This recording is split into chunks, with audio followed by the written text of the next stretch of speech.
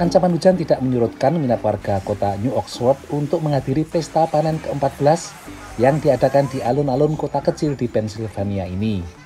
People have been waiting a long time to get out and see their neighbors and their friends, so we're really happy to be able to see everybody again.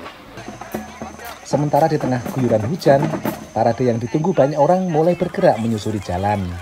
Di antara peserta parade adalah Rheina Adrianto, Ratu Apel Pennsylvania tahun 2021. Feels really good to be able to represent the Adams County apples and represent a big part of the community.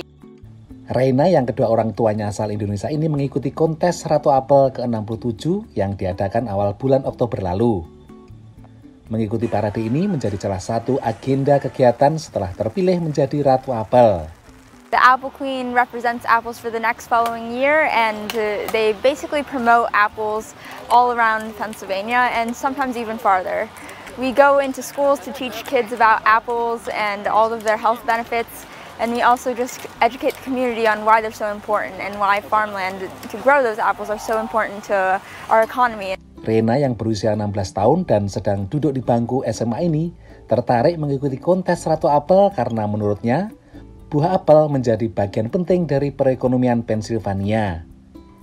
Ia mengalahkan 5 finalis lain dalam kontes yang tahun lalu ditiadakan karena COVID-19. We'll see how well you interact with the public. They'll ask you questions about your personal life and all of the hobbies you do outside of school and all of that. Kata penyelenggara kontes Ratu Apel, Sandy Kime, Rheina memang pantas merebut mahkota Ratu Apel tahun 2021. She's wonderful. I had her picked from the beginning. She carries herself beautifully. She answered her questions completely and concisely. She got along wonderfully with the other girls.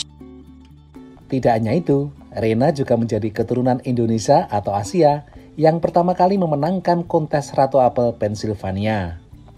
It means a lot to me because it shows me that anyone can do this job. It doesn't just have to be someone from Adams County, from the U.S. originally with just American parents or parents that are traditionally European. Because my family is from Indonesia and I am a first-generation American, so it means a lot to me that I can represent a big part of my country, of my community by being Apple Queen. But yeah, I think it's wonderful that we're getting some different nationalities in our contest. Festival musim gugur dan parade seperti ini mulai diadakan lagi di berbagai tempat di Amerika setelah absen tahun lalu karena pandemi COVID-19. Dari New Oxford, Pennsylvania, Supriyono melaporkan.